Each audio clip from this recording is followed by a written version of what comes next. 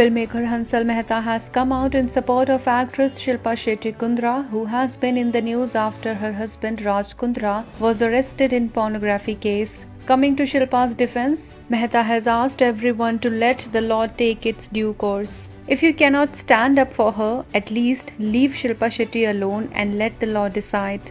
Allow her some dignity and privacy.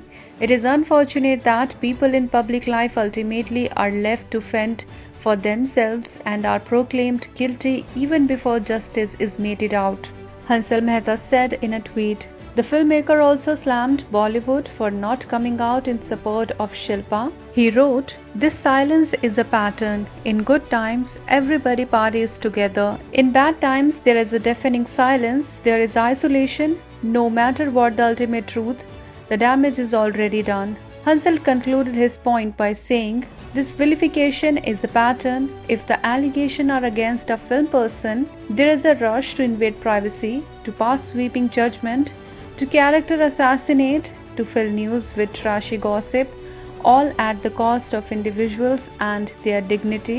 This is the cost of silence." Raj Kundra has been remanded to judicial custody for 2 weeks till August 10.